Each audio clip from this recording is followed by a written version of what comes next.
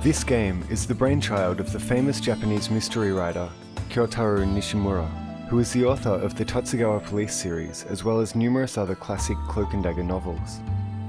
This suspense mystery takes place at 3 different locations in Japan: Kyoto, Atami, and Zekkai.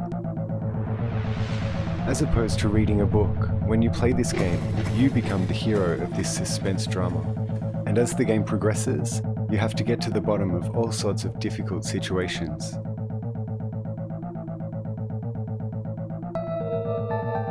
The game features simple, intuitive operability, and using the Nintendo DS touchscreen, players can mark locations that seem suspicious. Players can enjoy playing both a long version of the main story or a short version. DigInfo News.